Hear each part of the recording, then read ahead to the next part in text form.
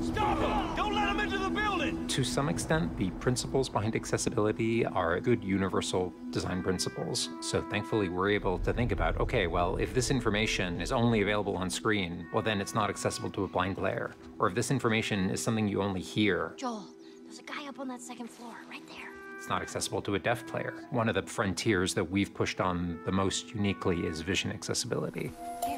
We have navigation assistance, we have this enhanced listen mode that lets you scan for enemies, and that suite of features enables the gameplay to be played by players who are blind and have low vision. I think that's something quite remarkable in the video game space. There's not a lot of other games I've seen do that, and the feedback we've gotten on that has been incredible. As she surveys the apartment, her eyes wander to Joel. She steps past the couch. He wears the wristwatch Sarah gifted him, which now has a cracked face. All sorts of people in the past wanted to play our games, they just couldn't.